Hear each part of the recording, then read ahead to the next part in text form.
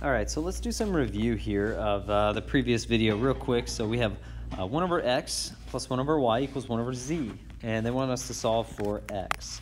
So if I want to get x alone, I need to get x out of the fraction, right, out of the denominator. In other words, I'm going to need to ditch these denominators like I was doing in the previous video.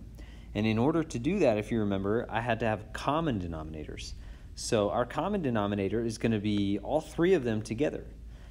We have the first fraction here is missing y and missing z, so I'm going to have to multiply those in, y and z. The middle fraction is missing x and z, and the last fraction is missing x and y, and so I'm going to have to multiply that in. And so what I get is z times y over xyz plus, I guess I should say 1xz over xyz equals 1xy over xyz. And now I can get rid of those denominators. Okay. And so my equation ends up being zy plus xz equals xy. And if I want to get x alone, I need to bring these two x's together. So I'm going to subtract xz to bring it to the other side with the other term that has x. And so I end up with zy equals xy minus xz. And I bring those together not because they're like terms. These are not like terms. xy is not like terms with xz. But I could factor out x from each of those terms. Not to get rid of it totally, but to separate it from those two terms. If I factor it out, it disappears from both of those terms, and look, now it's only here one time. And if it's there one time, if x is occurring in an equation one time, then I can get everything else away from it. So I can divide now. I can divide y minus z away to get it away from the x, y minus z. And so x ends up being zy over y minus z. And that is how I get x alone. That's how I solve for x when x is on the bottom of a fraction in a multi-termed equation. So for those of you who are really getting caught up late at night and couldn't figure that out, and you were losing sleep over it and lashing out at family members, there you go. That's how you do it. So, all right, on to some word problems. These aren't so bad, so don't worry. Alyssa Juarez can clean the animal cages. That's a really specific name. I don't know why it's so specific. Like first names, isn't that okay? Anyway, she can clean the animal cages at an animal shelter where she volunteers in 3 hours, okay? And then Bill can do the same job in 2 hours. How long would it take them to clean the cages if they worked together, okay? So we're going to think of this in terms of how long could it take, or how much of the job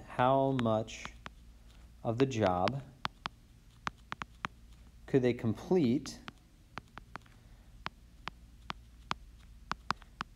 in 1 unit of the given time. How much of the job could they complete in 1 unit of the time? So if Alyssa can complete the whole job in 3 hours, then in 1 hour, she can complete a third of the job. A third of the job, okay? And then Bill in 1 hour, if he can complete the same job in 2 hours, in 1 hour he can complete half the job.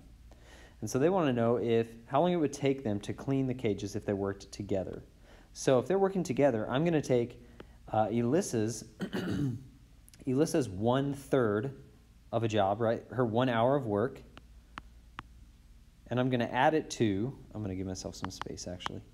I'm going to add it to Bill's 1 hour of work, and I'm going to say that that's equal to, they can complete one part of the job. So T represents how much of so this side represents how much of the job they could complete in an hour together, okay? If Elissa in 1 hour can complete a third of the job and Bill can complete half the job, then together they should be able to complete however much of the job in 1 hour, 1 over some number. So let's go ahead and solve for that number, and maybe that will make a little more sense. So 1/3 plus 1/2, we're going to have a common denominator here. So our common denominator is 6. This first fraction will need a 2. This second fraction will need a 3. Okay. And then actually we want to have t included in that as well. So this right side of the equation is going to need a 2 and a 3 times 3 times 2. And these will need t as well. T and t, right? So each fraction is going to have 2, 3, and t. Okay, and so this ends up being 2t over 3 times 2 times t is 6t plus 3t over 6t equals 6 over 6t. All of the denominators are the same, so I can slash them out and end up with 2t plus 3t equals 6. Okay, this is how you're going to set up these problems every single time. This is going to be the easiest way to set them up. So 5t equals 6. So t equals 6/5 or 1.2, right? Or 1.2. Okay? So that means they could, in 1 hour, working together, they could complete 1 out of 1.2. 1 out of 1.2, which is pretty good. That's like, what, 10 out of 12? That's like almost the entire job there, almost the entire job. So how long would it take them to complete the cages if they work together? T represents how long it would take them. T represents how long it would take them to complete the job. T is how long it takes together.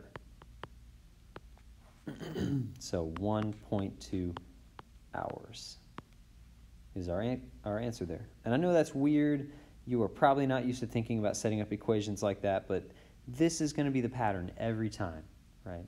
1 over the amount of time it takes the one person plus 1 over the amount of time it takes the other person equals 1 over t, how much time it's going to take them all together. So our next example, Melissa can clean the house in 4 hours, whereas her husband Zach can do the same job in 5 hours. So Zach is here at 5 hours. They have agreed to clean the house so that they can finish in time to watch a movie on TV that starts in 2 hours. So they've got 2 hours to do it. They're hoping that together they can clean it in under 2 hours. How long will it take them to clean the house together? Can they finish before the movie starts? Oh, man. Okay, so Melissa can do 1/4 of the job in an hour. Zach can do 1/5 of the job in an hour. In other words, 1 job in 4 hours, 1 job in 5 hours. Together, they can clean 1 house in X hours or T hours, right? So that's maybe a better way to think about this. 1 job in 4 hours, 1 job in 5 hours. Together, they can clean 1 house in T hours, okay? And go ahead and see if you can solve this one now that you have the equation. See if you can solve it. Pause the video and try for yourself.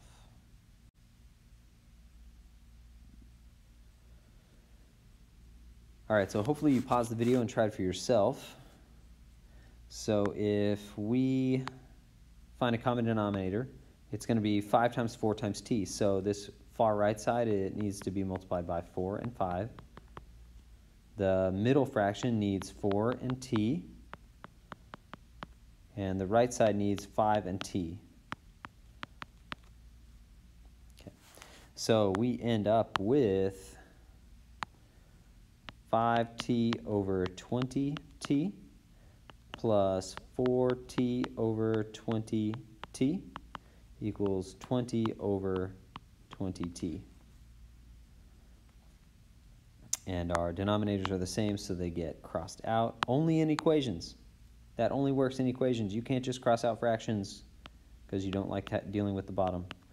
Plus 4t, 5t plus 4t equals 20.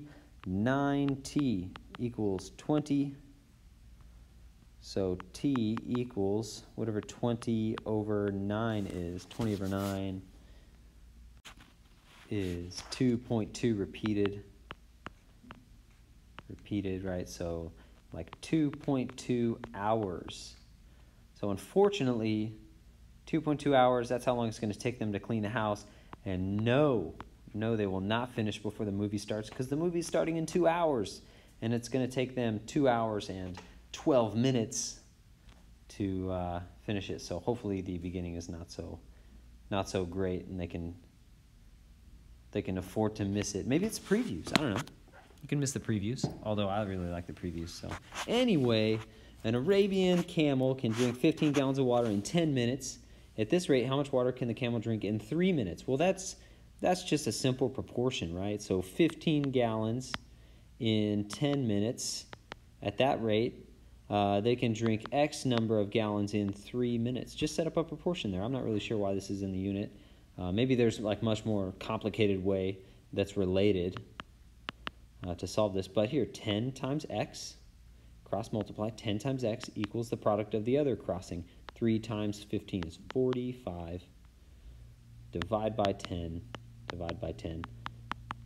4.5.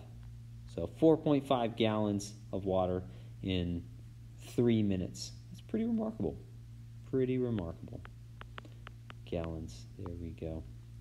All right, that's it for this one. The next example, our last example, is pretty much the same. So yeah, go ahead and work on your homework. Your Math Excel assignment should be posted. So if not, it's posting shortly, and you should have certainly enough time to finish it. So I'll see you around on Friday. Don't forget you have a quiz Friday.